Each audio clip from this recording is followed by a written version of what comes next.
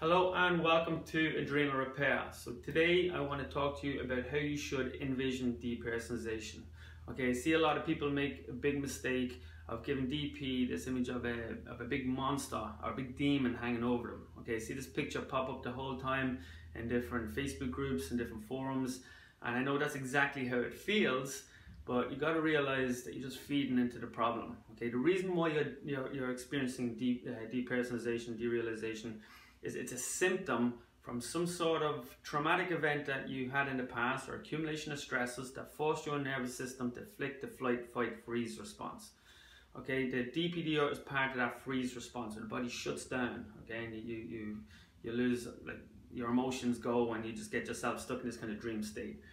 If you're giving DPDO an image of a big monster hanging over you, you're keeping that nervous system stuck in that freeze state.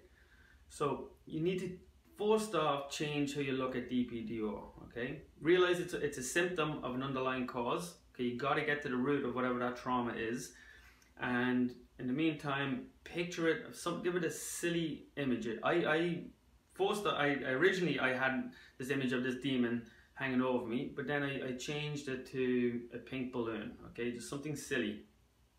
And anytime I had a setback, I picture this pink balloon hanging over me, and I just try and smile at it and push through. And I know it's a hard thing to do.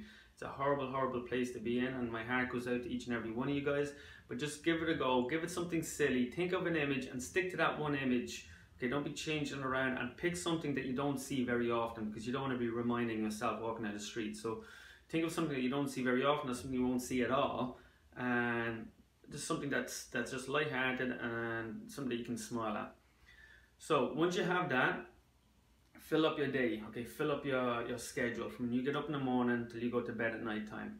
Okay, in the description below I'm going to give a link, okay, downloadable link for my daily planner.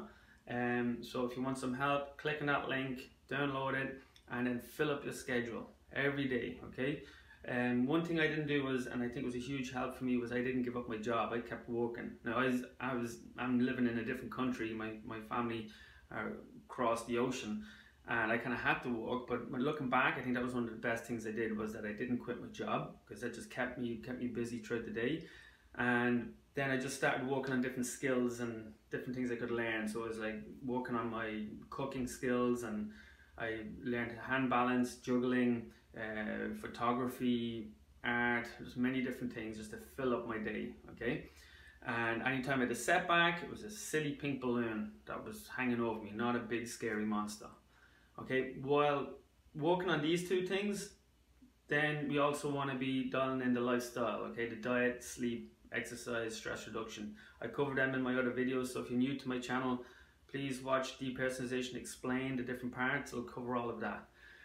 Alright guys, so hopefully that makes sense, and you get the same benefit I did, because I got a lot of help out of just changing how I looked at DPDO. So give it a go, something silly.